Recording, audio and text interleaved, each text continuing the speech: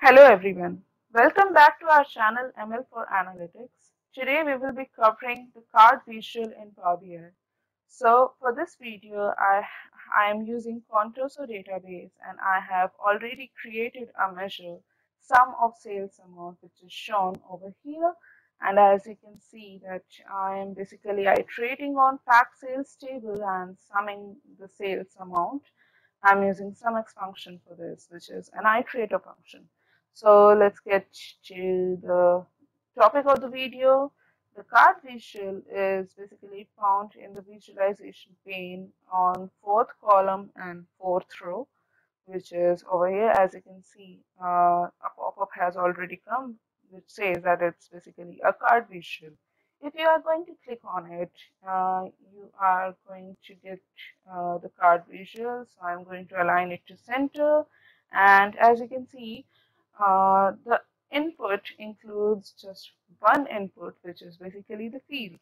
So I'm going to drag and drop this measure over here. As you can see, since no filter context is propagating currently in the report, so it is going to give me the total sum of sales amount, which is $12.41 billion, right?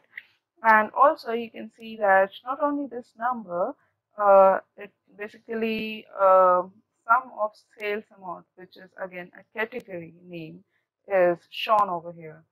This is same as the name of this measure or the name of this field, which is given over here. So if you kind of change the name over here by maybe double clicking on it, so say you basically are going to choose sum and like some sales amount or maybe something like that, then it will change accordingly. So I will be keeping off for now. So I'll do the same. So after this, I'm going to get you introduced to the format pane, and from format pane, you can basically format this particular visual. So first of all, let me go to general, and over here you can change the X position, which is 500 right now, the Y position 220 right now. So basically, X position is this position. So the leftmost part of the report is actually the 0x position. And as you move right, the X position will increase, right? So this is actually, you can imagine it as a kind of Cartesian plane having origin over something like this, where my pointer is right now. So increasing X is going to take you over here, as in it is going to take the visual towards the right, and so sorry, increasing Y, it's actually do another thing. So if I increase Y over here, say take it to 250, so it is going to take it down, right? So if I keep it to 300, then as you can see, it is again going to, take it further down. So this is how they work. Now, width is actually the width of this visual, height is the height of this visual, which is 280 by default. So data label is actually this label, which is shown over here, $12.41 billion. And you can change the color if you want. You can choose a dynamic color of this data visual if you want by clicking on this fx or function over here. So if you have any field which you can use in order to do the conditional formatting or conditional coloring of this data label, then please use that. Display unit is auto by default. You can change the display unit to say none if you want. Again, it's going to give me the full number. I don't want that, so I'm going to keep it as auto only.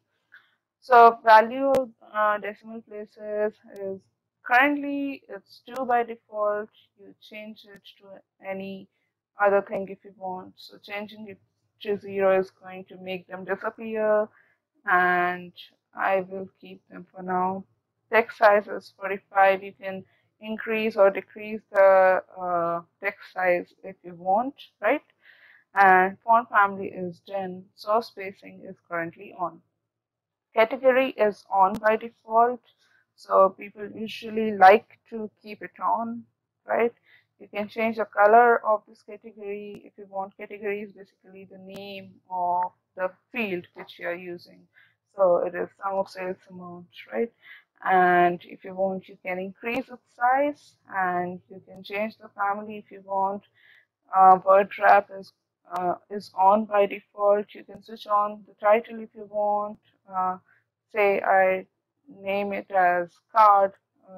So again, you can change the color if you want. You can change the background if you want. If, like I can choose this color.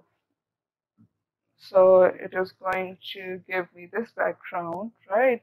And if I align it to center, the card will this title will come at the center, and if I want to increase the text size, I can do so, and I can also change the font family if I want. So I'm going to disable it for now. And background color is on by default, and it's set to white currently. I can change it to the color of my choice, and as you can see, it got changed, right? I can actually play with the transparency if I want a lighter shade of this color. So I can adjust the transparency according to my needs, right? And lock aspect is off by default. Also, this border is currently off. I can switch it on, and the color is black by default. I can change the radius of this border if I want, and as you can see, it will appear something like this, right? So shadow is off by default. If I switch it on, as you can see, a shadow has uh, it has come underneath this visual, right? And I can change the color if I want. I can change the shadow position if I want. Keeping it inside is going to give me this kind of view, kind of you can say 3D kind of view.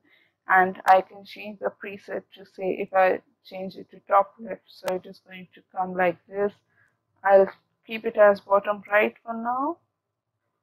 And again, you can also change the color of shadow, and you can dynamically you can basically use this effects, or you can choose this function, and you can use conditional coloring of shadow if you want, right, based on some field of your choice.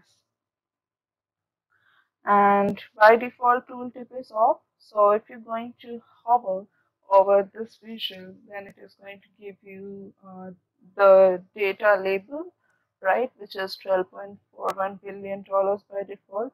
But if you switch on the tooltip and if you do the same, then you get this tooltip in front of you, which says that sum of sales amount is $12.41 billion, right? So then comes visual header. So it is basically this header above the visual, as in the which actually shows you the filters and slicers affecting this visual. So basically, it is actually showing you different icons based on different things, and this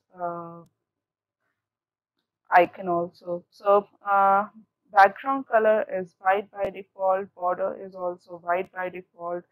Transparency is actually 0%, and you can change the transparency. Say if I change the background color to say yellow, then I can actually change the transparency if I want. So in this way it is going to work, right? Disabling the visual header is going to take away that, right? So as you can see, I mean, it appears in this manner. I mean, it's kind of transparent, and if I switch it on, then if I click on it again, it's appearing like this because transparency is 45%. If I keep it to 0%, then it's not going to come.